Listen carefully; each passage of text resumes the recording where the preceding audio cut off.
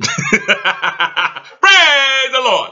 Got the knucklehead here, a.k.a. Brother Living Jr. Brown says, we turn our Bibles to Leviticus chapter 11. We'll be looking at verse 37. And it reads, and if any part of their carcass fall upon any sowing seed, which is to be sown, it shall be clean. May the Lord add a blessing to the reading, to the hearing, to the admission, to the application, to the distribution of this great word. Taken from the greatest book that man could ever possess. I reference this God's word. We give God all the honor, all the glory, all the praise in the precious name of his Son, our Lord and Savior. Praise the Lord. Amen.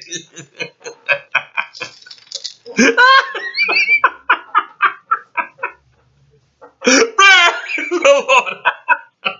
Brothers and sisters, in Leviticus chapter 11, it opens up where Jehovah God is giving Moses some divine instructions, differentiating certain types of animals, animals that are clean, animals that are not clean, fishes that are clean, fishes that are unclean. And he's making this distinction to Moses. And in doing so, that we got the unclean animals, fishes, or the clean animals and fishes. And then when we look to verse 29 of Leviticus chapter 11, he's now speaking about these unclean animals. When he says in verse 29, these also shall be unclean unto you among the creeping things that creep upon the earth, the weasel and the mouse and the tortoise after his kind, and the ferret and the chameleon and the lizard and the snail and the mole.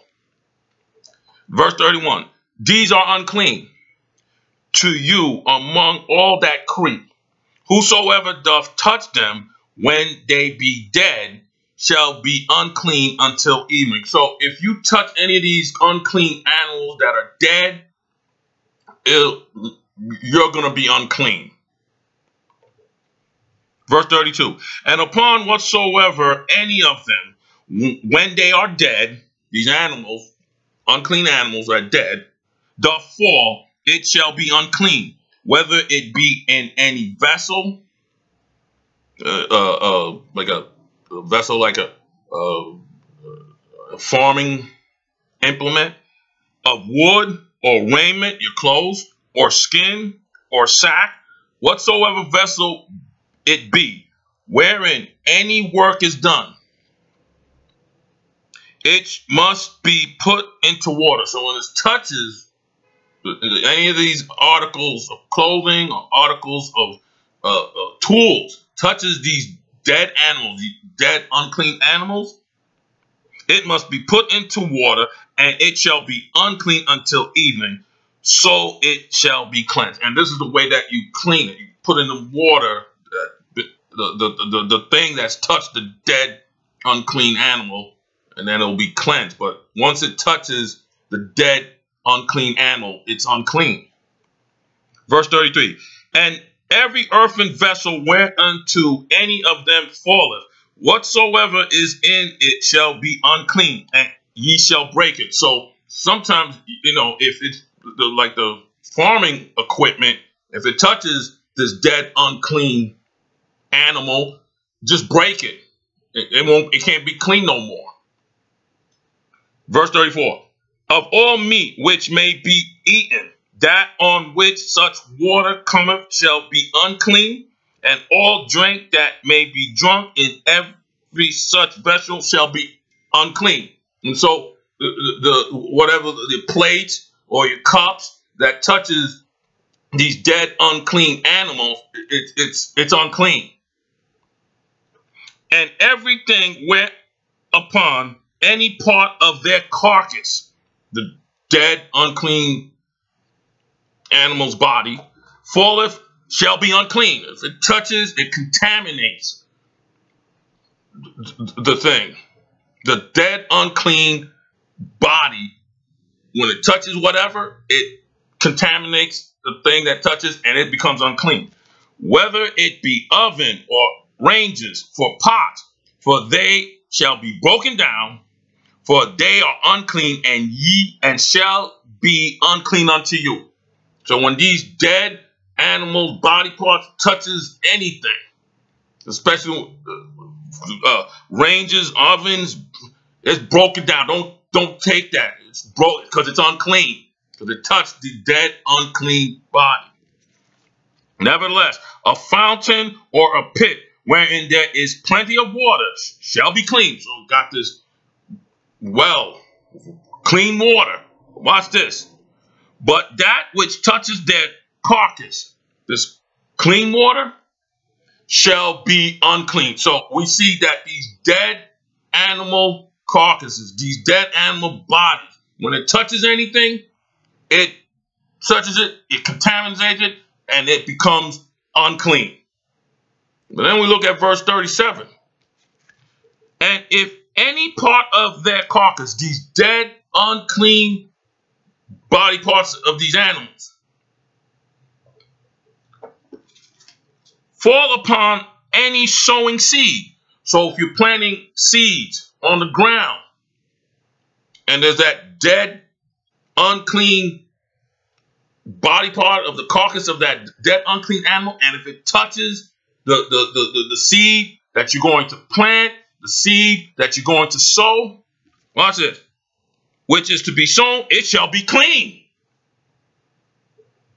So we see here that the dead animal body part, the carcass, when it touches the seed that's to be sown in the ground, that seed is clean. You know, our Lord and Savior Jesus Christ said in Luke chapter 8, verse 11, this is the parable. The seed is the word of God.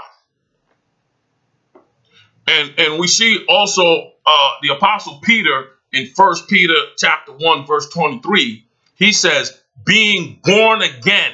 Being born again is when you believe on our Lord and Savior Jesus Christ and you're saved. And once you're saved, you're always saved. Being born again, not of corruptible seed, but of incorruptible, the word of God, which liveth and abideth forever.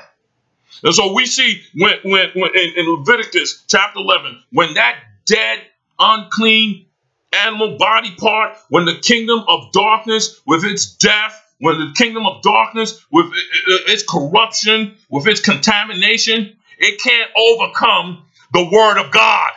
The word of God overcomes death. The word of God overcomes corruption from the kingdom of darkness. The word of God overcomes condemnations from the kingdom of darkness. Because it's clean, the word of God.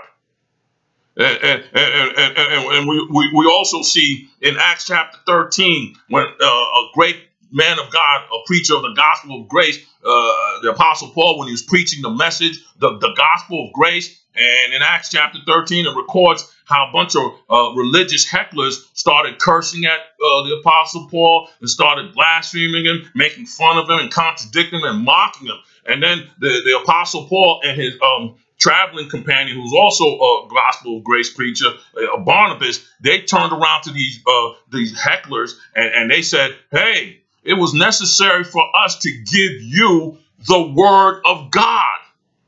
But you don't want to have nothing to do with it. And seeing that you don't want to have nothing to do with it, and seeing that you felt yourself, judge yourself unworthy of everlasting life, judge yourself unworthy of eternal life. And so we see the Apostle Paul and his companion Barnabas, a gospel grace preacher, they equated the word of God with everlasting life. And so they said, since you felt yourself unworthy of everlasting life, of eternal life, we went and preached it to somebody else.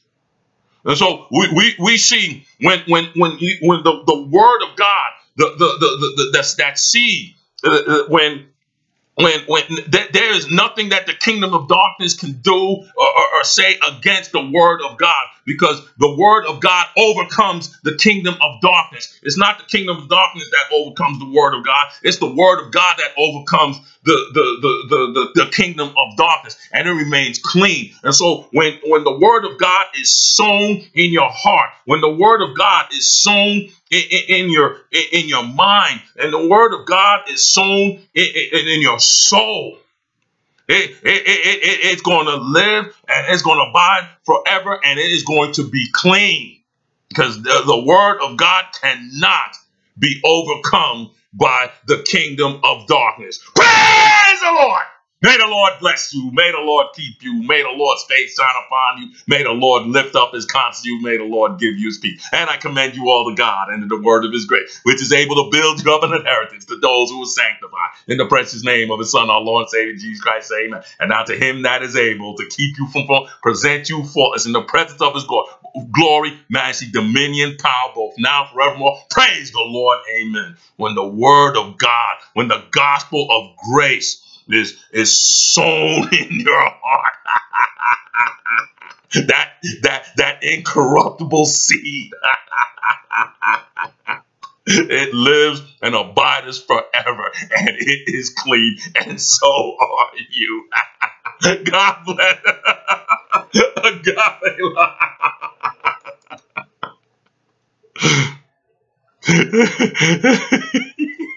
I thought I clicked it off. Praise the Lord.